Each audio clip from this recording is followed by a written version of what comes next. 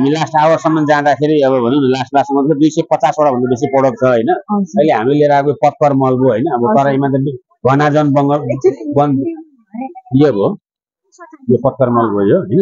यो पत्कर मल भयो चाहिँ नि यसलाई ब्रान्डिङ गरेर ल्याएको छ। नेपालमा अहिलेसम्म यसरी ब्रान्डिङ गरेर बेच्ने कोही पनि छैन। गाउँ घरबाट सोतरको रूपमा सोरेर ल्याउने अनि बेच्ने छ। हामीले 6 महिनादेखि 8 महिना प्रोसेसिङ गरेर अनि मेसिनमा राखेर निकालेर यो पत्कर मलको यसले हामी 250 रुपैयाँमा दिन्छ। 1 केजीको 250। अनि अरु यो भयो। अनि यो चाहिँ गाईको गोबरबाट बनेको अर्ग्यानिक मल हो। यसले पनि त्यसरी प्रोसेस गरेर अनि मेसिनमा हालेर यसको 120 रुपैयाँ 120 रुपैयाँ। किन महँगो यस्तो किन अलि सस्तो? त्यो त सिजनल हुन्छ नि। त्यो एक सिजनमा सोर्यो जंगलमा आगो लगाइदियो भने त फेरि त डढेर जान्छ, फेरि अर्को चोटि पाइँदैन नि त। त्यसको अलिकति प्रोसेस त्यसको लामो हुन्छ। यो चाहिँ केक मल हो भन्छ नि। यो चाहिँ बोट बिरुवाको लागि सिगरेट मल। यदि कसैले ह्याङ्गिङ गर्ने बिरुवा रोप्नु भएको छ या गमलामा रोप्नुहुन्छ, जरामा राखिदिनु भयो भने घरिघरि त जरासम्म त पुग्न सकिँदैन। अनि यो बिरुवाले जब यसलाई पक्रिन्छ अनि यो चाहिँ ग्रोथ गर्दै जान्छ। बिरुवाले माथिबाट हाल्ने पानीहरू हाल्दै जाने, अरू मलहरू हाल्ने। यो 5 वटा साइजमा छ हामीसँग हैन। कुनै 6 वटा छ, कुनै 5 वटा, कुनै 12 वटा, कुनै 18 वटा। यसको चाहिँ कति हो प्राइस? 100 रुपैयाँ, जुनले पनि 100 रुपैयाँ। अनि यो चाहिँ निमको काठको, यो चाहिँ निम काठको बोट छ एउटा। यो चाहिँ एजिलिया भन्ने प्लान्टहरू हुन्छ। अरू कुनै भनौँ न सब्जीहरूको बोटमा तरकारीको तर किरा लाग्न दिँदैन यसले। खास गरी यसले भिजाएर निमको काठको पानीमा भिजाएर भोलिपल्ट त्यसलाई स्प्रे गर्दा पनि हो, जरामा हाल्दा पनि हो। यसले निम पाउडर भन्छ। यो पत्ताको धुलो निमको यो है।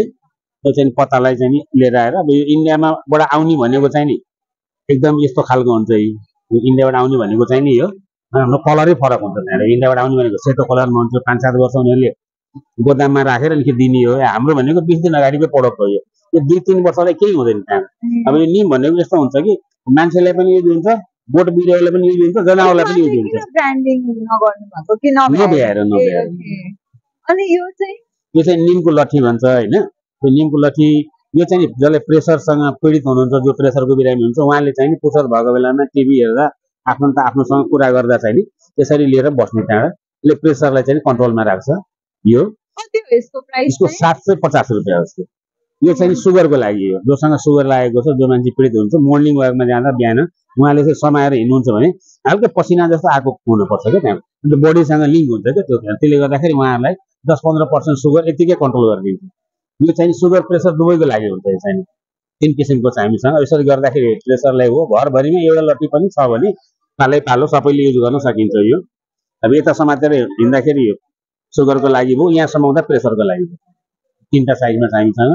यो चाहिँ पोटासियम मल भन्छ। यो चाहिँ केराबाट बनाएको हो। केरा खाइसकेपछि बोक्रा हुन्छ नि, त्यो बोक्रालाई प्रोसेसिङ गरेर मेसिनमा हालेर पिसेर गरेको हो। यो पनि बोट बिरुवालाई भिटामिन जतिकै काम गर्छ। नभई नहुने चिज हो। यो पर्सेन्टेजमा कम हुन्छ, तर अरू मलमा यो अलगबाट हाल्न सक्यो भने अझै राम्रो ग्रोथ गर्छ बोट बिरुवाले। यो चाहिँ गाईको गोबरको खरानी हो। यो खरानी चाहिँ लाइहरू मार्ने, माटोमा चाहिँ मलहरू मिसायो भने माटोको चाहिँ पीएचहरू बढाउने त्यो काम गर्छ। यहाँ डिस्प्लेमा भएको चाहिँ यति नै होइन। अझ आउँदैछ, अझ गाईको गोबरको दियो आउँदैछ हामीसँग। गाईको गोबरको चप्पल आउँछ। अर्को अब मेला भ्याउन पनि पर्यो। धेरै काम छ। यो मात्रै काम होइन। छैन, हामी मात्रै हो। यहाँ मेम्बर भएको कारणले चाहिँ नि सबै त हेर्नु, त्यसको मेम्बर भएको कारणले चाहिँ 6 महिनामा यो मेला लाग्छ। 6 महिनामा चाहिँ हामी आएकै हुन्छौँ। अरू ठाउँमा चाहिँ छैन। अब हाम्रो अरू कारोबार पनि मेन म्यानुफ्याक्चर चाहिँ सन सिटीमा हो। सन सिटी म्यानुफ्याक्चर त मधेसमा हो, त्यहाँ 12मा हो। त्यहाँ चाहिँ गोदाम छ क्या हाम्रो। त्यहाँबाट चाहिँ हाम्रो सन सिटीमा जान पर्यो विद्युतको लागि भने चाहिँ कस्तो छ? भ्याइन्छ भ्याइँदैन? त्यो टाइम निकाल्नै गाह्रो छ त्यहाँ। यो चाहिँ अलिक मुस्किलै पर्ला। त्यो चाहिँ 12 भनेको जितपुरी नगरपालिका, हाम्रो जितपुर सुब्लोकमा नगरपालिका।